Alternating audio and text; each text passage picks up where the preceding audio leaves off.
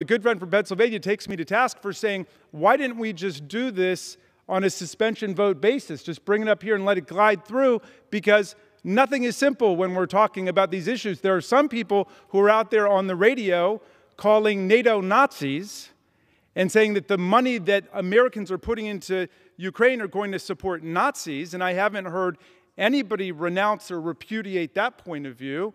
And then there are others who find far more substantive and defensible problems with what we're doing. But in any event, they've been voting against it, and so we were not able to do it as a suspension resolution. So we bring it up to have a discussion about Ukraine to see if we can get unity, and then they take us off in 50 other directions. And it's a sad thing to see that when President Zelensky and the people of Ukraine have demonstrated democratic courage, bravery, and valor to the entire world, and the democratic societies are trying to get together to mobilize behind democracy to oppose what Vladimir Putin and his gang of thugs in Moscow and their allies in different places like Orban in Hungary and, well, I don't want to get into the whole rogues gallery of tyrants and bullies that they've gathered to support them.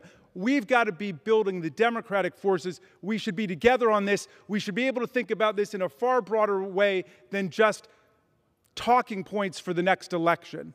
I reserve the remainder of my time. Gentleman from Maryland reserves. Gentleman from Pennsylvania is recognized. Thank you, Mr. Speaker. Let me just be clear. We're not going down several roads. We're going down one road with this argument, and that's the southern border.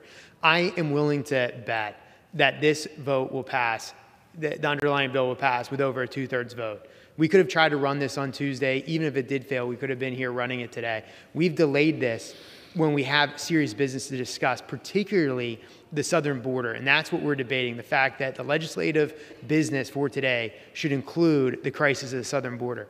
Mr. Speaker, to talk more about the crisis is my good friend, the good pharmacist from Georgia, Mr. Buddy Carter, and I yield him 2 minutes. Gentleman from Georgia is recognized.